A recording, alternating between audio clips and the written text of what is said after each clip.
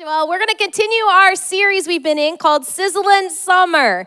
And it's been an awesome series so far. We get to hear from other communicators from around the area, but also we get to bring messages that usually we're in a series and we're on a topic. And this one, we just get to pray about a message and just bring that single message to the house. And so I've done exactly that. And I am so excited to bring you this message. I got to warn you, I have like 40 points. So the more amens you give me, the faster I'll go today. But it's going to be an awesome message. But before we jump into it, I do want to look on the other side of that screen and say a huge hello to the men and women that are joining us at our CCNO jail campus, or maybe one of the prisons, or Belize Central Prison, or online. Welcome. We believe in you. We're proud of you. We love you. Belize Central Prison, Pastor Kyle and I will be there to see you in just a few weeks. We can't wait to be with you. But this morning, Sizzling Summer, I want to share the message, and I want to set this message up in Matthew chapter 4. Quite possibly, this could be one of the most important things that you learn as a believer and that I have learned over the years in studying Scripture. And I want to share it with you. Matthew chapter 4, verses 18 through 19, they say this. And Jesus, walking by the Sea of Galilee, saw two brothers, Simon called Peter and Andrew, his brother, casting a net into the sea, for they were fishermen. Then he said to them, "Follow me, and I will make you" what? Don't finish it yet. Maybe you know the verse. But if you didn't, I just wonder, what would you think Jesus would say there? We got to know it's the most important thing to Jesus because he's just called his first two disciples. And he says to them, "Follow me, and I'm going to make you into something." We got to know it's got to be important. It's got to be an important thing that he's about to make them. He starts the Gospels with it, and if you keep reading, he ends the Gospels with this command, and then he starts the book of Acts with it, and then ends the New Testament with it. So this is something really important to Jesus. Follow me, and I will make you. As I think about that, I would maybe think Jesus would say, follow me, and I'll make you holy. Follow me, and I'll make you righteous. Follow me, and I'll make you a better person. Follow me, and I'll make you a deep spiritual Christian. Follow me, and I'll make you a better worshiper. Follow me, and I'll make you a better husband or a better wife or a better leader or a better teacher or a better parent. Follow me, and I will make you what? Here's what he says. I want to show it to you because it matters deeply to Jesus. And he said this, "Follow me, and I will make you fishers of men." You see, Jesus cares that we are fishers of men. The first thing he wanted to teach people that started following him was how to catch other people. That to be fishers of people, to be someone that shares their faith with someone else so they too can have an encounter with Jesus. That's what mattered most to Jesus. And so the title of the message today is this, Followers Fish. Followers fish. You know, in the Brownlee household, it's rare that we have something that all of us like to do. The one thing that we actually have in the Brownlee household that we all like to do, all of us, all the kids, me and Kyle, is to fish. We love to go fishing. And so I want you to know there is a little bit of competition that runs in our blood. If you are a Brownlee, you are competing with one another. That's just how it works in our household. And there is a bit of a debate going on between me and my teenage son that I would like your help in settling today. And that is, who's the better fisherman?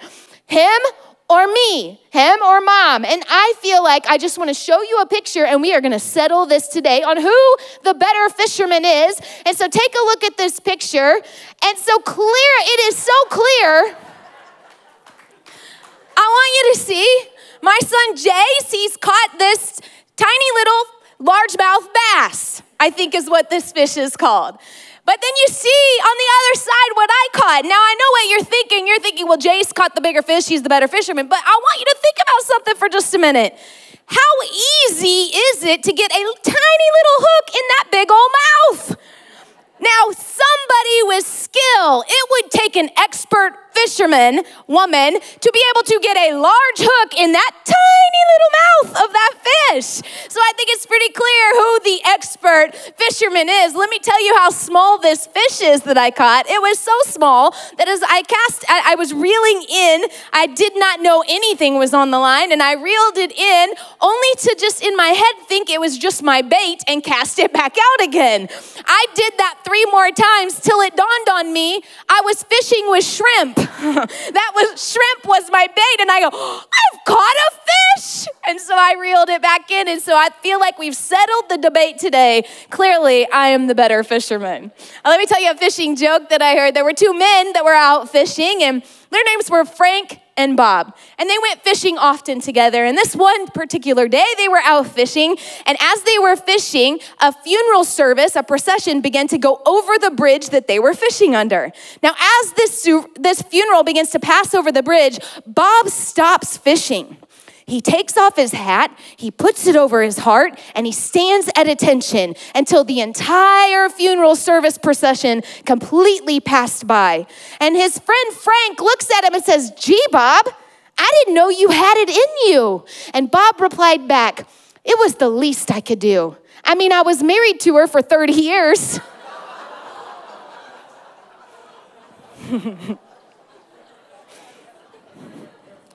Followers fish. Followers fish. And so as I thought about that, because Jesus said, "Follow me, I will make you fishers of men." It's important to him. He came to seek and save the lost. It's why he came. Followers fish. As I thought about that, I had to wrestle with one question. And I am asking you to wrestle with it too. And the question is this: if I'm not fishing, am I really following Jesus? Because followers fish. If I know Jesus, there's one mandate on my life, and that is to tell others about him. Because followers fish, and if I'm not fishing, am I really following Jesus? But you're not the only one if you struggle with that today. I've struggled with that too throughout my life, and I want to answer, why don't we fish? So why don't we share our faith? Why don't we feel comfortable telling others about the good news of Jesus? And I came up with just a few reasons that I've struggled with over the years. I wonder if you have too. Here's a few of them. Here's one. Maybe we think people aren't open. Have you ever been to the place and you think about somebody and you go ahead and make the judgment call? There's no way they would be open and receptive to hearing about Jesus. Maybe they are too far gone. They are so far gone that there is no coming back. They would never want to hear the message of Jesus in their life.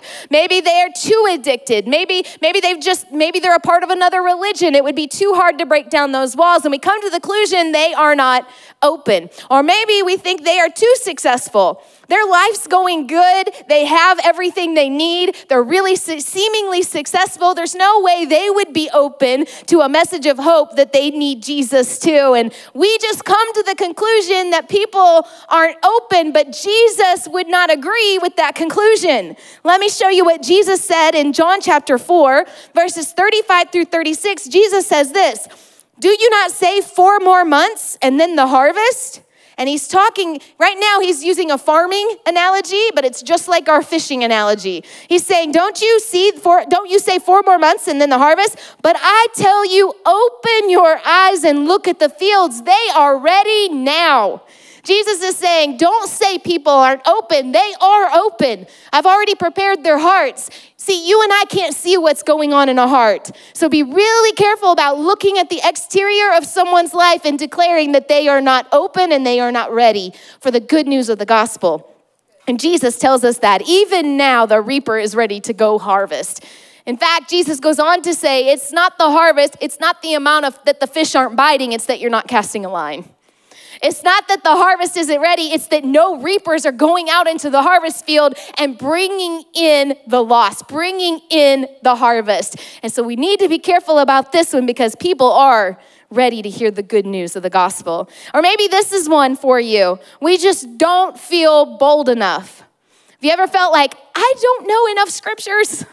I could not debate somebody. I couldn't present an argument of why God did this or did that. I don't know enough. I'm not bold enough. Maybe you're thinking, I'm an introvert. I'm not an extrovert. I'm not one to just talk to people. I don't even want to talk to people. I come into church late and I leave early. I don't want to talk. We know who you are because we take video of you in and out the door. No, I'm just kidding. But we think, I'm not bold enough. I don't know enough. I'm not equipped enough. I'm not ready enough. I want to show you this verse, Acts chapter 1, verse 8. Jesus tells his disciples this. He says, you will receive power when the Holy Spirit comes on you, and you will be my witnesses. You will represent me. You will go fishing and you will be successful. Jesus is basically telling us it's not the messenger that holds the power, it's the message.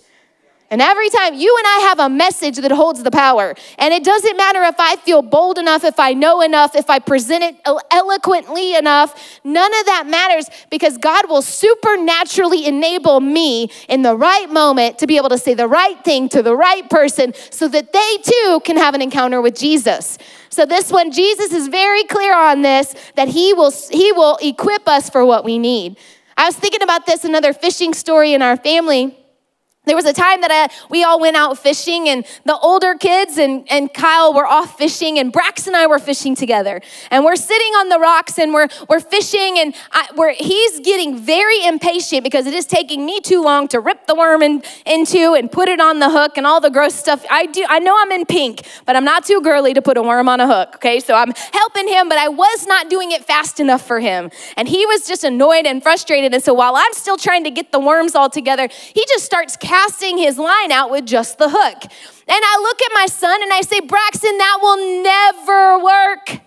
You have to, every good fisherman knows you have to have bait on the hook to actually catch a fish. You don't have any bait, you're not going to be able to just cast out a hook. And about that time, his pole does the little bend, like when you catch a fish. And he's like, I got one, I told you. And he starts to reel it in, and sure enough, he caught a fish. And about that time, as I'm taking the fish off, I explained to him, well, that was a coincidence. That won't ever happen again. You can't fish with no worm. You got to be patient and let me put the right bait on the hook. You got to have the right bait, and the sun's got to be in the right place, and you got to put it in the right spot of the water, and you got to make sure you're just the right noise level, or you're not going to be able to catch these fish. And at this time, as I'm giving the speech, he's already cast it back out, and sure enough, he's reeling in another fish. And that boy went on to cast a baitless hook out 6 more times and caught 8 fish right in that moment. And it was in that moment God taught me a lesson.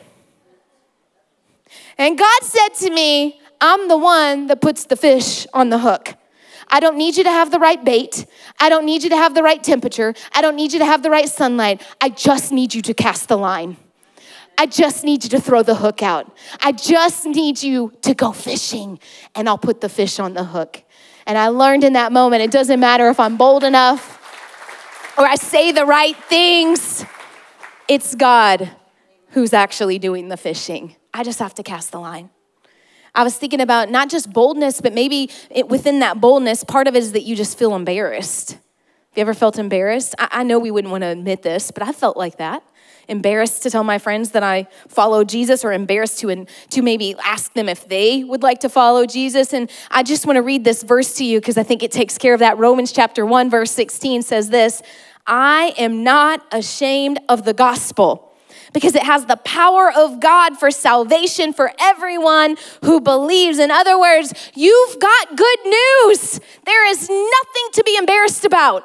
There's nothing to be ashamed about. We have the good news of the gospel. We have a good message. I have to make you think. I was thinking, if I had the cure to cancer and I knew somebody with cancer, wouldn't I go shouting it from the rooftop to them? Wouldn't I want them to know I have the cure? I know what you need. You and I have the cure to eternal damnation in hell. We have the eternal life, good news story. You and I don't have to be ashamed of the gospel, for it holds in it the power to rescue every man and woman. It's good news today that we have. And so we don't have to be embarrassed, and we don't have to be bold enough. And here's another one that I wonder if we wrestle with. We don't feel responsible for sharing. In other words, we just feel like someone else will do it. Someone else will tell them.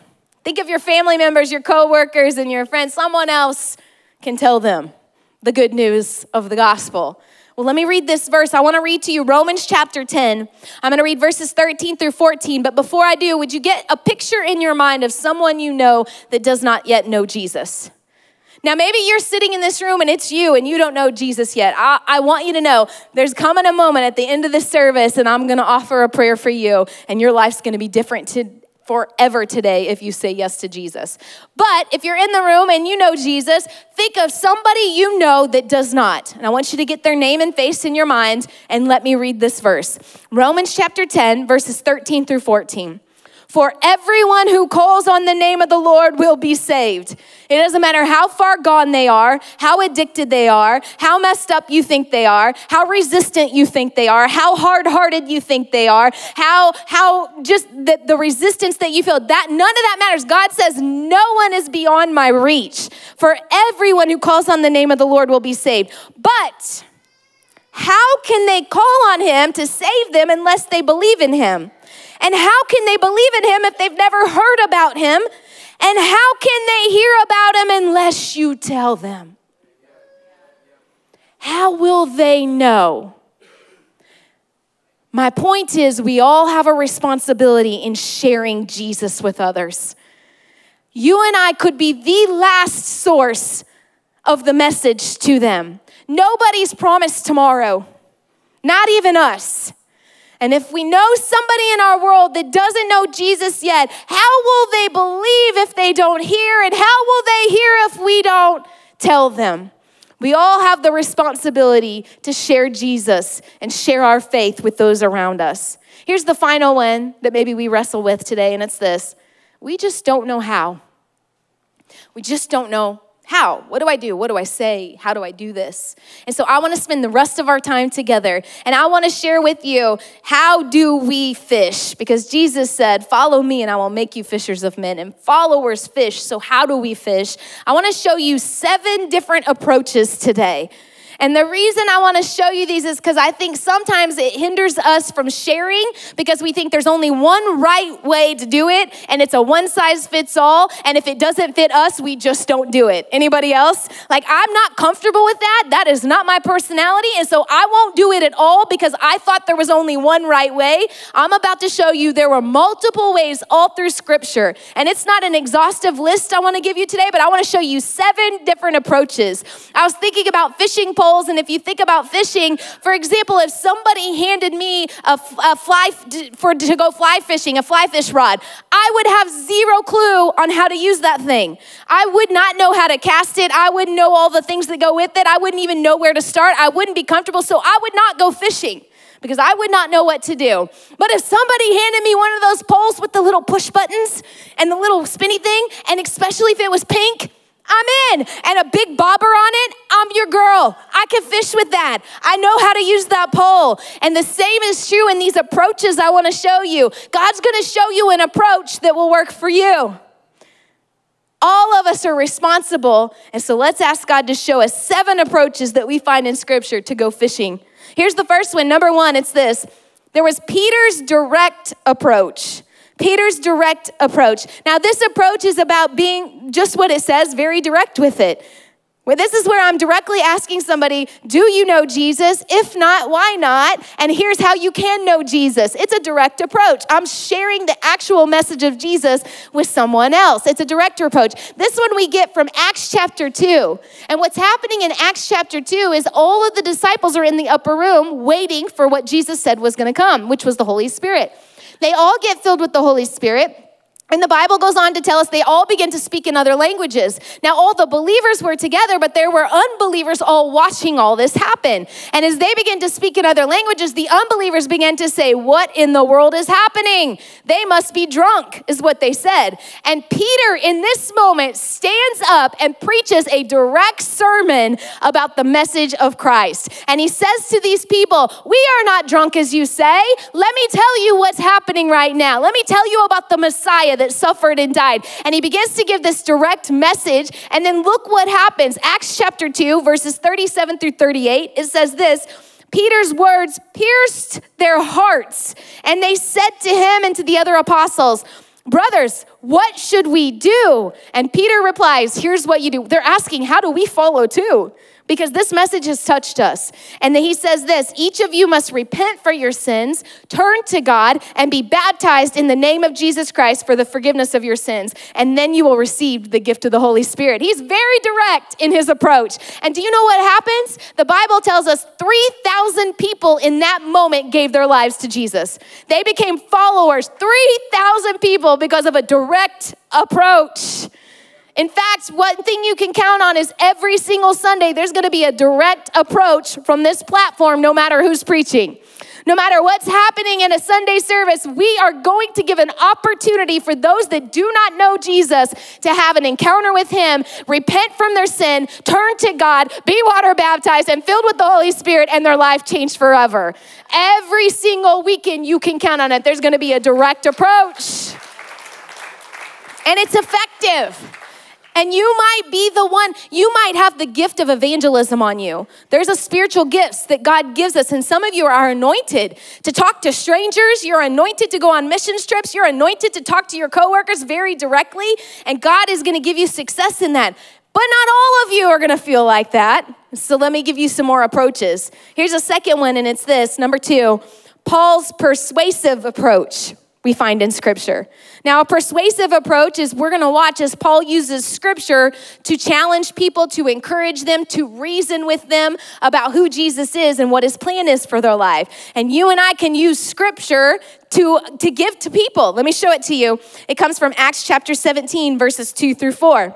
It says this, as was Paul's custom, he went to the synagogue service, and for 3 Sabbaths in a row, he used the scriptures to reason with the people. He explained the prophecies, and he proved that the Messiah must suffer and rise from the dead. And he said this Jesus I'm telling you about is the Messiah. And then some of the Jews who listened were persuaded, and they joined Paul and Silas. In other words, they became followers of Jesus in that moment. Why? And then it goes on and says, and along with many God-fearing Greek men and quite a few prominent women. So here's this persuasive moment Paul has. He just uses the scripture to encourage the people. I promise all of us can do this. You can send a text message to somebody you know struggling with a scripture of hope. You could write a letter to someone, maybe a family member that lives far away, with some scripture in it with a message of hope. You could share some scripture with somebody that's going through something at work, or another student or a boss. Maybe there is going to be a little persuasive reasoning moment where somebody has a stronghold on their life, and you're going to show them what the word of God says. The word is living and active, sharper than any two-edged sword. It works if you work it. And so all of us can use a persuasive approach. I can't tell you how many times I've sent a text message to somebody that I know is not following Jesus, but they're going through a dark time, and I send them a verse, and I send them scripture, and I send them some hope, and I just text it over, or I speak it to them, or I print it out and I give it to them, whatever that is. A few times I've written letters, and I've written these letters to people and I've given them the salvation message in the letter with the scripture showing this is how you give your life to the Lord. Now, what's funny is both of those letters with boyfriends that I was breaking up with in the letter too. But it all went great. So we broke up and they got saved. I say praise God for that. This was a long time ago, not well, And I mailed these letters and I got responses. All the times that I've sent scripture to people, I've never gotten a negative response. I've always got, that was just what I needed. And it opened the door. It softened a heart. It started to present the word of God to somebody that otherwise we think everyone knows the word. If you're a believer in the room, you don't know all the word. And so we have to just know that there's a persuasive approach that we can use the word of God to encourage unbelievers. Here's another one, number 3. Here's another approach, and that is Matthew's relational approach. Now, we find that Matthew, he's also called Levi in scripture. He's another one of the first disciples of Jesus. And as soon as Jesus calls him to follow him, he becomes a fisher of men. And the way he does it is a relational approach. Look what happens in Luke chapter 5. Verses 29-32, it says, later Levi held a banquet, a dinner, in his home with Jesus as the guest of honor. And many of Levi's fellow tax collectors and other guests also ate with him. And what he's saying is he invited all of his friends that didn't know Jesus yet. He said, just come over for dinner. Just come sit at my table. Just come and I'm going to invest in you. Just come have a conversation. Just come and spend some time in my home. But the Pharisees and their teachers of religious law complained bitterly to Jesus' disciples. Why do you eat and drink with such scum, they said. And Jesus answered them this, healthy people don't need a doctor. Sick people do. I have come not to call those who think they are righteous, but those who know they are sinners and need to repent. In fact, Jesus is saying, I like Matthew's approach. Matthew's doing exactly what he should be doing. He's inviting lost people to come sit at his table so that they can have an encounter with me too. Jesus was affirming Matthew's approach in this. And you and I can do this. We can invest in relationships. Who is it around you that does not know the Lord yet, but you could start building a relationship with? You could start investing in a relationship with. You could be led by the Holy Spirit in how to build that relationship. You could invite them to lunch. You could take them coffee. You can invite them to your home. Whatever it is, I promise God will show you the right ones. I think back to a time before I was in ministry. I was in pharmaceutical sales, and I would call on doctor's offices and take pharmaceuticals to doctor's office to leave samples. And I would also tell them about the products that my company sold and that they made and that could be used by their patients. And so one of the things I would get to do is have lunches there. I would bring in lunch for the entire staff, the nurses, the office staff, the doctors, and I would get to sit at lunch. Now, the main reason I would do that was so that I could see the doctor and tell them about the product so that he could write that product or understand the why to write that product, and I could get a good bonus. That's just how it worked, right? So, but there was something about this one office that I felt compelled to this one specific nurse that I felt like God told me to invest in her, to build a relationship with her. I didn't know her. I didn't know why. And so what I began to do is I planned my lunches more frequently at that office, and I would take in lunch as often as I could, and I would stay later at those lunches, and I wouldn't just visit with the doctors. I would stay and have a conversation with this one particular nurse. And time after time, month after month, I built this relationship with this young lady named Courtney. Now, what you need to know, what I found out about Courtney in that time is Courtney had been raised as a Jehovah's Witness, but then her family had rejected her because she married an Orthodox Jewish man. And so now she's going through a divorce. At that time, when I was meeting with her on these lunches, she was going through a divorce, and now she's a single mom, and she's got her family and this Jehovah Witness belief system. She's got the Orthodox Jewish belief system, and she does not know anything else. And I did not feel equipped for those conversations, but I could build a relationship. And I could just pour into her. And we began to do things outside of just those lunches until one day I felt brave and bold enough to invite her to a women's conference night. And I invited Courtney to come to that night. And she said yes, and that surprised me. And she met me, and we drove to this event, and we sat in a service much like this. And we sat in the seats, and here's what I knew. I knew at the end of that message, that speaker was going to give a direct approach. That speaker was going to do an altar call and give the salvation message. I prayed for Courtney the entire service until we got to the very end. And I'll never forget what happens next.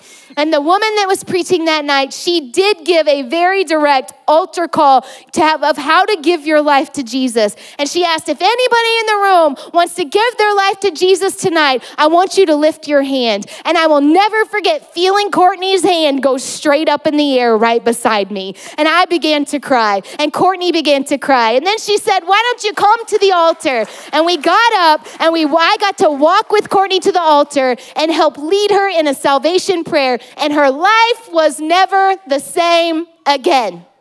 Why? Because of a relational approach.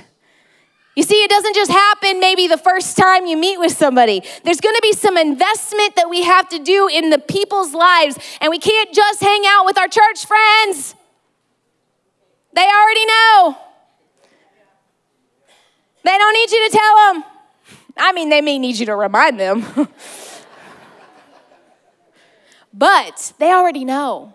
Jesus said, I'm going to leave the 99 to go find the one. I'm going to come to seek and save the lost. I'm not coming for the healthy. I'm coming for the sick. Jesus reminds us what this looks like. And so we got to build relationships. And when we do, God can do supernatural work like he did in Courtney's life that night. Here's the fourth one, and it's this. Number 4, there's Tabitha's service approach. The service approach is much like what we did yesterday with Serve Day. We just went to serve people. We did acts of kindness for people. We did nice things for people. We went out and we met their needs and we served them. The service approach will soften hearts. I have to tell you, this is the most exciting news. You already heard at the front of the service about the young woman who came to the laundromat. She was the single mom, right? You remember that story that Aaron told us earlier?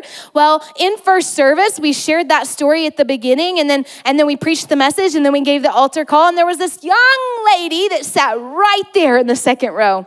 And when I gave that salvation, like I'm about to do very soon, she started to cry. She raised her hand. She gave her life to the Lord. And after the service, I got to walk down, hug her, and tell her how proud we are and that her life will never be the same. And then I find out, and she proceeds to tell me, I'm the single mom from the laundromat.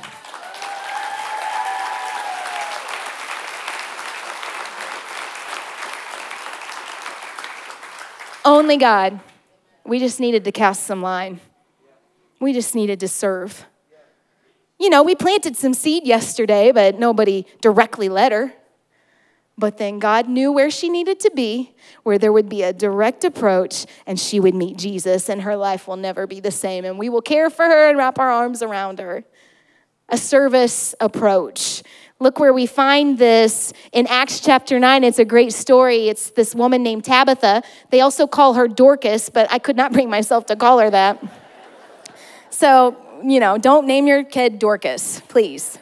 But if your name is Dorcas, we do love you and we think it's a great name. And we're going to call you Tabitha. Acts chapter 9. Says this, verses 36 through 37. There was a believer in Joppa named Tabitha, which in Greek is Dorcas, and she was always doing kind things for others and helping the poor. She was always serving others. And about this time, she became ill and she died, and her body was washed for burial, and she was laid in an upstairs room. Now, don't picture she hasn't been breathing for 2 minutes and they've resuscitated her. That is not what this is saying. They have prepared her body for the funeral, which took a long time in that manner. They have done everything they need to have a funeral, and she is now passed away clearly in an upper room. And then we get to Acts chapter 9, verse 39, and what has happened is there were a couple believers around, and they heard that Peter was in the vicinity, and they knew crazy stuff happens when Peter prays. And so we could just go get Peter and tell him about it. And so they went to get Peter while all the others that she had been serving were still grieving with her. And look, verse 39, it says, so Peter returned with them, and as soon as he arrived, they took him to the upstairs room. And the room was filled with widows who were weeping and showing him all the coats and the other clothes that Tabitha had made for them. Again, she's just serving. She's serving those in need. And then what happens is Peter sends them all out of the room. And then Peter gets down on his knees and he begins to pray.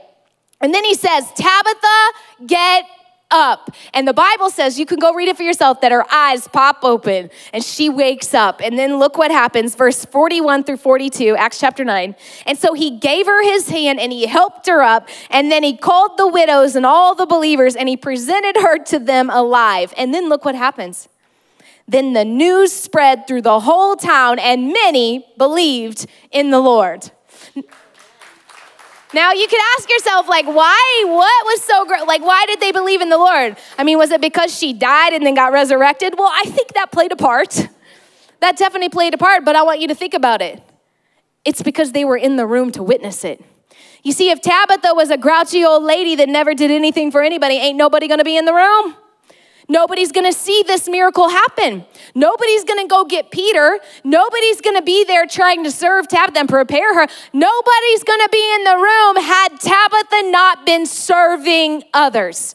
But because Tabitha was using a service approach and pouring her life out for the sake of others, there's this combination moment that gets to happen where the message of Jesus, the signs of Jesus, the miracles of Jesus go forward, and a whole town begins to believe because people were in the room because she had been serving others. The service approach. Here's the fifth one. It's this, number 5, the Samaritan woman's invitational approach. An invitational. This is where this is the come and see for yourself approach. Come and see. Come and see how Jesus has changed me. Come and see where I meet Jesus. Maybe this is a come to church with me approach, the invitational, come to be at a service. Come and join me for a small group.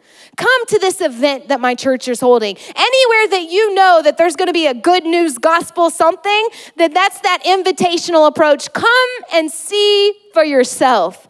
And this happened with the Samaritan woman in John chapter 4. And what's happening in John chapter 4, the Bible tells us there was a Samaritan woman, a woman from Samaria at the well in the middle of the day, and she's drawing water, and Jesus shows up on the scene. So now it's just her and Jesus. And the Bible says Jesus begins to tell this woman everything she's ever done.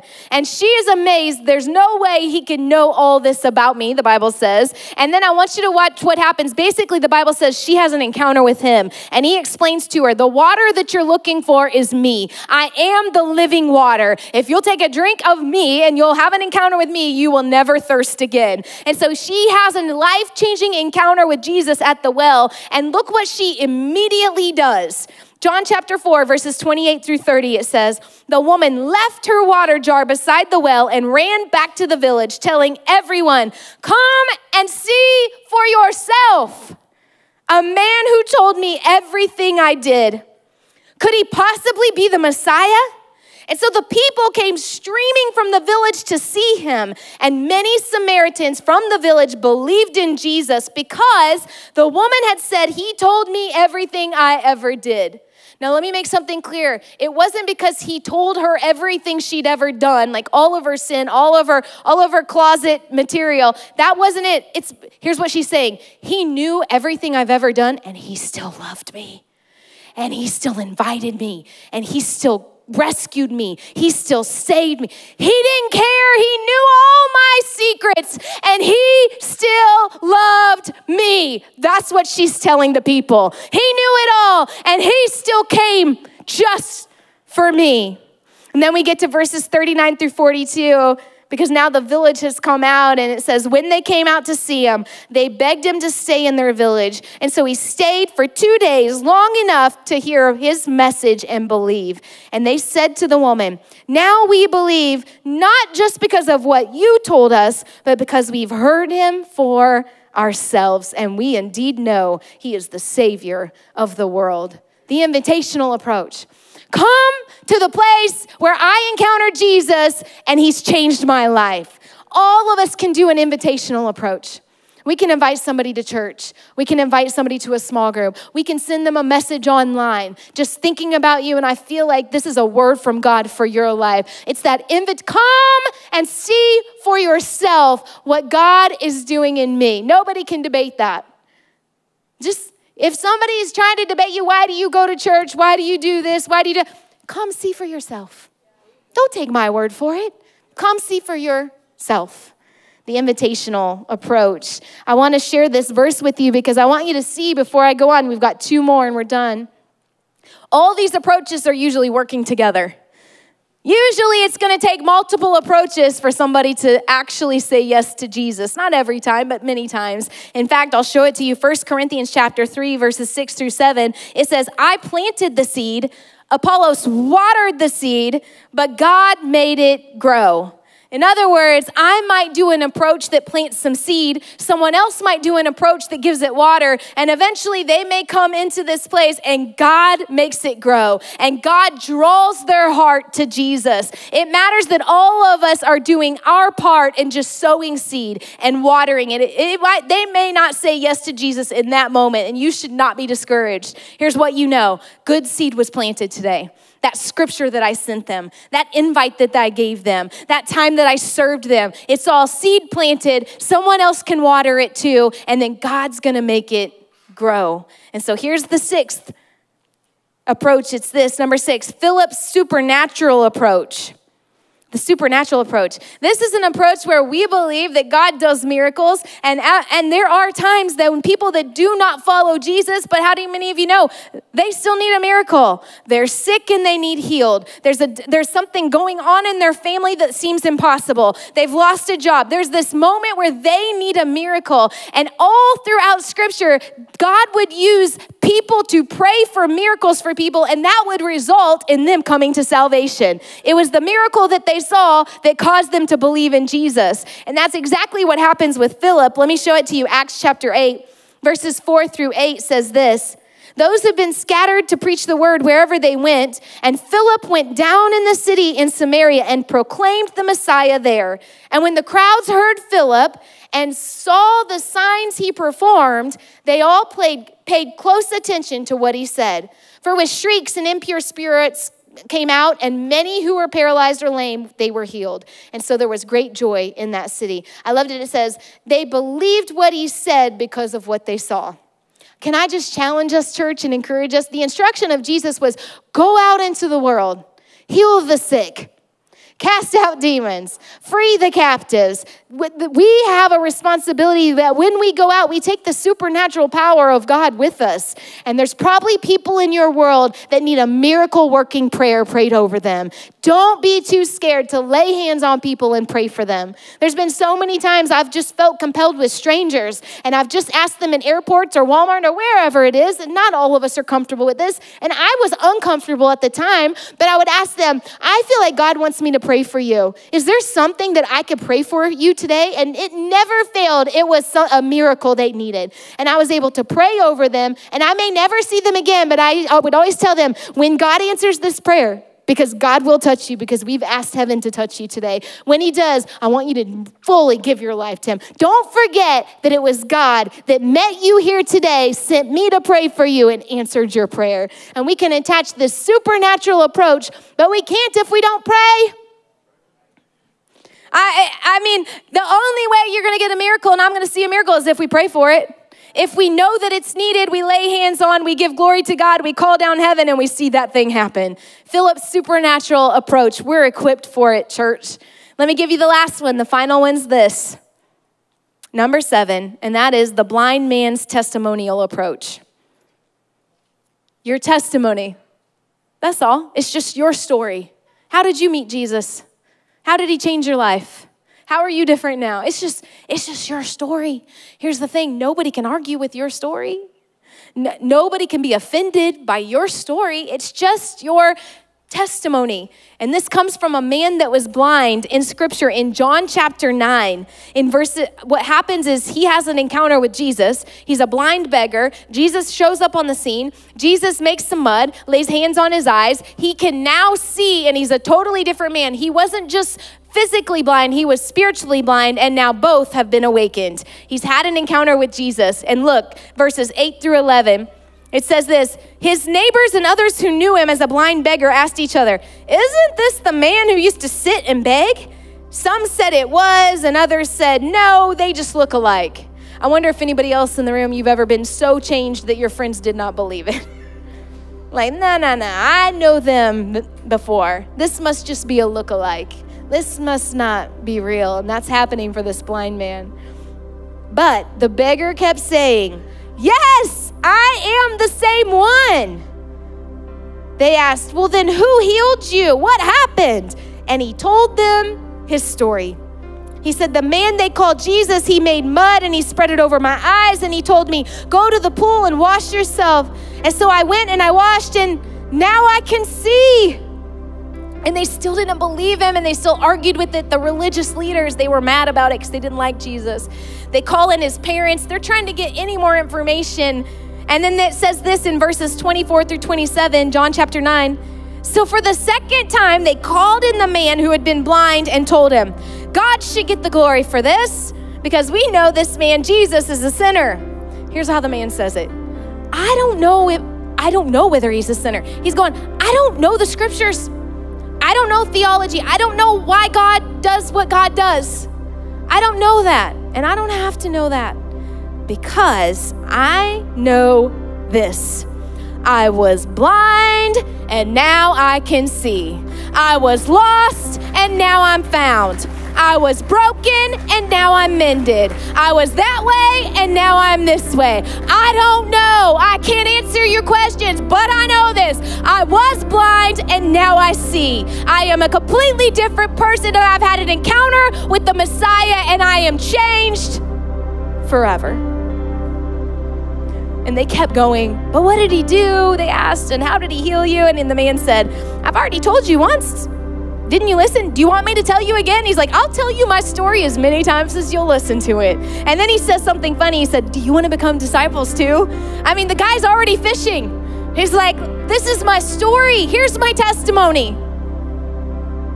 Nobody can argue with your testimony. Here's what you're doing. You're sharing the love of God through your personal story. I want to ask you, who have you told your story to? Because I know a lot of you. And there are some stories in this room that deserve to be told. In fact, all of them. But we're responsible for telling it. How will they know if they don't hear? And how will they hear if we don't tell them? Just use your story to tell somebody else about the love of God. Let me give you this last verse and we'll close. 1 Peter chapter 2, verses 9 through 10. But you, God says to us, are the ones chosen by God, chosen for the high calling of priestly work, chosen to be a holy people, God's instruments, to do his work and to speak out for him, to tell others of the night and day difference he made for you, from nothing to something, from rejected to accepted. Follow me, Jesus says, and I will make you fishers of men. And if I'm not fishing, am I really following Jesus? Because followers fish. I want to give you one more tool because now you know you've seen all these different approaches in Scripture. It's not one size fits all, but there is a size for you. We know all the reasons that may stop you this week. And now you know what to do with them because you have Scripture for them. You know all the different choices of approaches to take for fishing this week, for sharing your faith with somebody else. And I want to give you one more tool and just equip you as a reminder this week because I want to keep going what we started yesterday. The harvest field is ripe, Jesus said. He's saying the fish are biting. Just go on and cast your line. And so I want you, as on your way out today, when you leave, the ushers are going to give you an invite card. It's just an invite card to church. It's just a reminder. You can use it if you want this week. Either way, I want it to remind you and ask yourself, who could I use one of these approaches with this week to do something for that shares the love of God? And now it has the invite to church. You can use this. Maybe you're going to pay for somebody behind you in the McDonald's line. And you're going to give this to the clerk and say, just give this to them and tell them God loves them. And that's going to happen to them. Or maybe you're going to write a card or send a text or you're going to hand this to somebody when you pay for their groceries. I don't know. Let God show you. There's all these approaches, but whatever you do, make sure this week I'm asking that you would join me in going fishing and watch what God's going to do. Amen. Would you pray with me? In just a minute, I'm going to ask the Holy Spirit to empower us to be fishers of men for those following Jesus. But before that, I want to speak to those of you in the room that are not following Jesus. You've never given your life to Jesus. You've never surrendered, or you didn't even know that was an option. And the truth is, heaven and hell are real. And God's plan is not for his children that he's created to go to hell. He has a plan. And all it is that we confess with our mouths that Jesus is Lord and surrender our lives to him. And the grace of Jesus will fall on us and we will spend eternity with him. And that is available to you today. And so if you're in the room and you've never given your life to Jesus, but you feel the Holy Spirit knocking on your heart today, or maybe you were at one point, but you've been so far gone, you've lived a different life and you're ready to rededicate your life to Jesus today. Would you just lift your hand right where you are? I'm not asking you to come up or anything. You're just going to pray a prayer. I see hands, I see hands, I see hands. You're just going to pray a prayer right where you are. I want you to pray this in your heart. Today, Jesus, I give you my life. I repent of my sin and I ask you to come into my heart. I surrender everything I am to you today. I ask that you would fill me with your spirit and show me how to live In Jesus' mighty name, in Jesus' name. You can put your hands down. We're so proud of you. Best decision ever. And now the rest of us in the room, we want God to empower us to be fishers of men. And so would you lift your hands towards heaven if you just are asking God, make me a fisher of men. Show me, fill me, give me the wisdom I need. And so Father, here we are, your sons and your daughters, your followers, Jesus, and we ask, Holy Spirit, fill us fresh. Give us the boldness we need. Give us the wisdom we need. Give us divine encounters this week. Give us eyes to see and ears to hear. Jesus, with the compassion that lived on the inside of you, would you place it on the inside of us? Remind us to serve others, to share our testimony this week, to give an invite, maybe to give a direct message. God, we just want to obey you this week, and we want to see that people that do not know you come to faith in you, Jesus. And so we surrender this week to you. Walk with us and show us. In Jesus' name we pray. Amen. Come on, let's give Jesus some praise today.